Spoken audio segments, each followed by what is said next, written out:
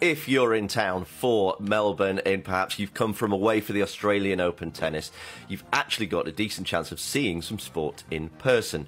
Up to 30,000 fans each day will be allowed in, who will now form avenue queues to see the games, split 50-50 between matches starting early and those during the hard day's night. The Wizards in Oz, using that term gender neutrally, include Martin Pakula, Minister of Sport, and so effectively one of the producers of the Australian Open, who said it will be the most significant international event with crowds that the world has seen in many, many months. Now that will be the sound of music to the ears of sports fans for whom this has so long been a forbidden planet as far as going to events is concerned. Sadly, of course, Roger Federer, once the sport's greatest showman, won't be there.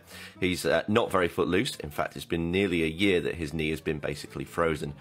Also absent is Andy Murray, who tested positive for coronavirus over last weekend, possibly after noticing he had a spot of Saturday night fever. As a result, everyone's talking about Jamie, his blood brother.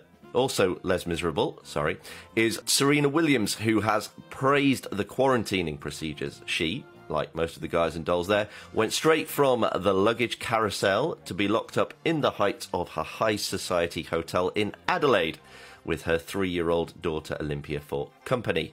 Venus, her sister actually, is playing today in the Melbourne 2 tournament. Serena is still searching for the elusive record-tying 24th slam after becoming a Mamma Mia. If not here, then her chance would be at Roland Garros, where of course she'll be an American in Paris.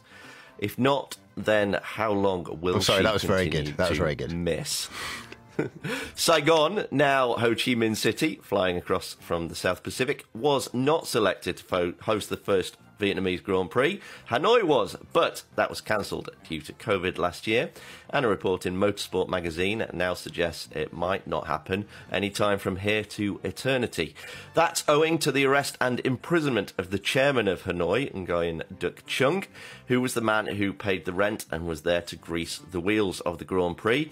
As a result of Chung being wicked, Vietnamese fans will no longer form a chorus line to see Hamilton on the city's streets, crossroads and indeed Sunset Boulevards, and watch his chic car go. I'll add in this story about Newcastle United, who say they will take appropriate action against Joseph Linton after he was pictured having his hair cut, and presumably hair sprayed, by a barber, though not one of Fleet Street. He may have felt that his mane needed taming, otherwise he'd have looked like the Lion King, but perhaps he could have just put a top hat on it. Newcastle say they are disappointed, as obviously at the moment all the barbers in the country are of course closed, so if Joe Linton was having it dyed, then he would be illegally blonde. Also, Colin Montgomery, sometimes mocked as Mrs. Doubtfire, has been talking to the BBC this week, speaking frankly about his career and the times he came close to winning majors but missed crucial putts and had to say bye-bye birdie. If you're an absolute beginner, you're perhaps unaware of Colin's fame and you haven't a clue what I'm talking about, you can find the whole thing on the BBC Sport website if you want the full Monty. Returning to the beautiful game, Peterborough United get a mention here because they're away from London Road at Shrewsbury, whereas in the same division, Sunderland's Black Cats play against Gillingham. And that's it for the sport. Sadly, no time for a story about chess. I mean, how many musicals?